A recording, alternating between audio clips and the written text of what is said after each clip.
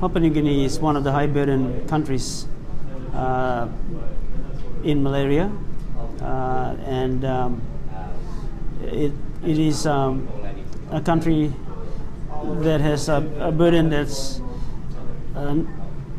higher than any other Pacific Island countries, and second or third only to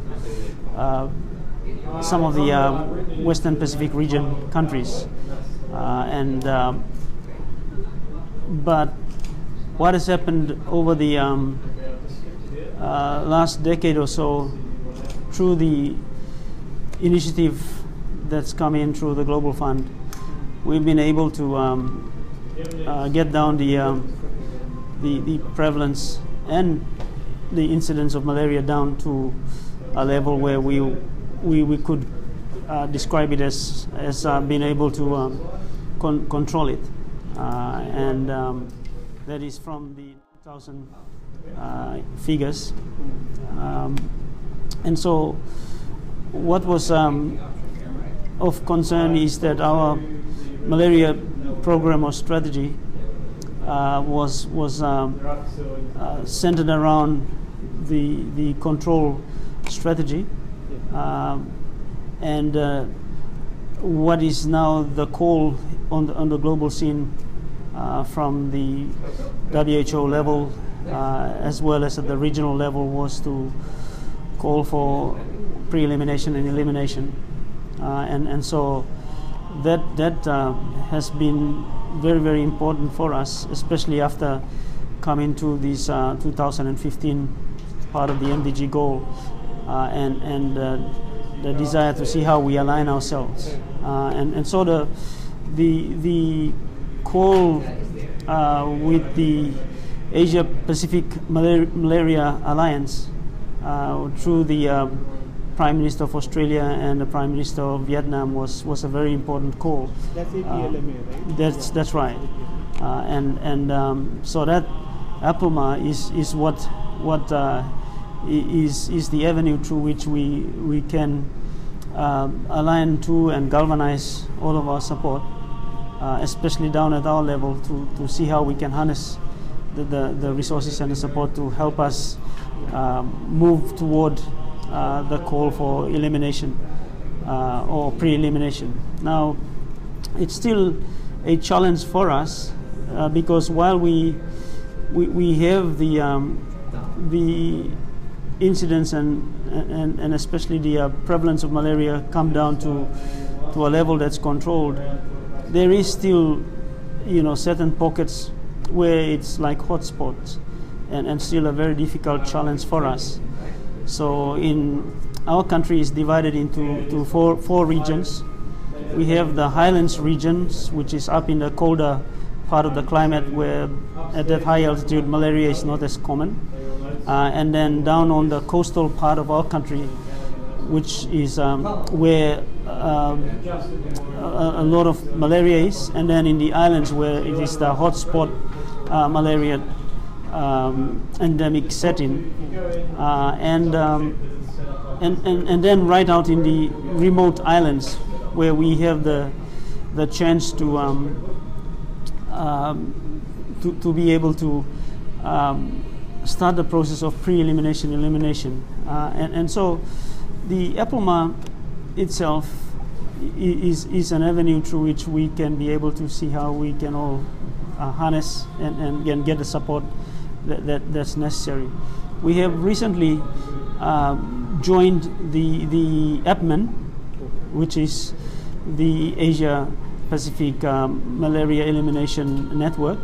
So we have become the 18th member of that network, and part of what happened was the open avenue or means where we were able to get to Sri Lanka and see Sri Lanka's experience over the several years, and they will be declared as eliminating malaria by the end of October, certified by WHO, because they've had no malaria for about 3 years now. So it's an exciting time at this stage with the global focus on pushing through to the elimination, of malaria.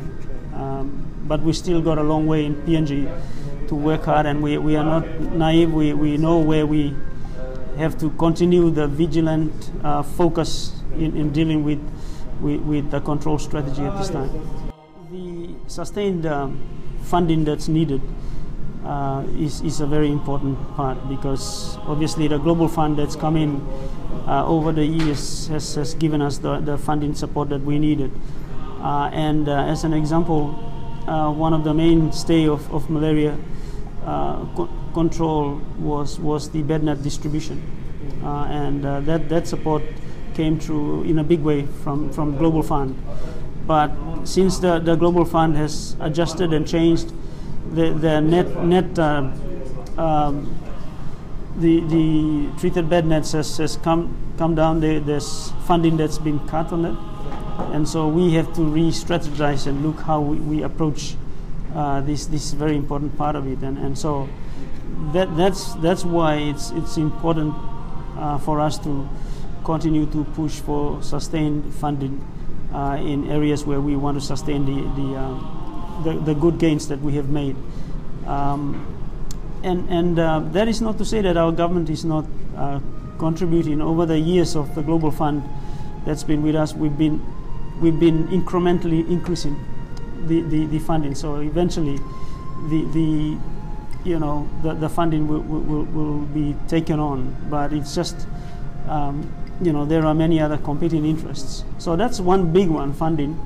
The other, of course, is the capacity issue, and not just capacity, but trained and clearly, the team that one needs to deal with the control, especially when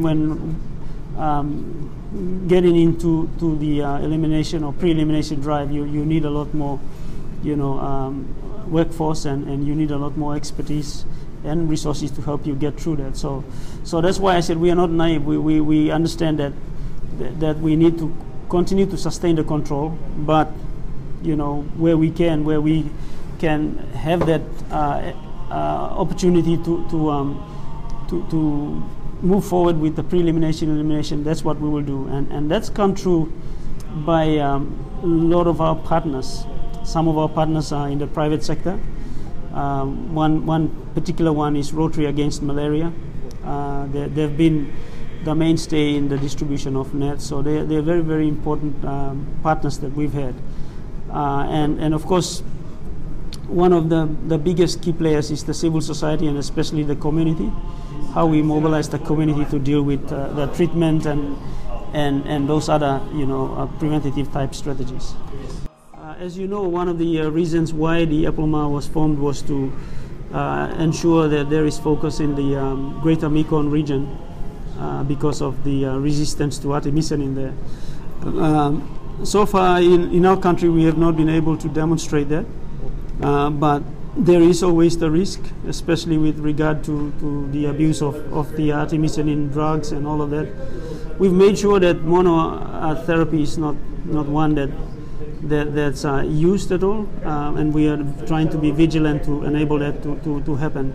So health security risk in terms of malaria is a threat,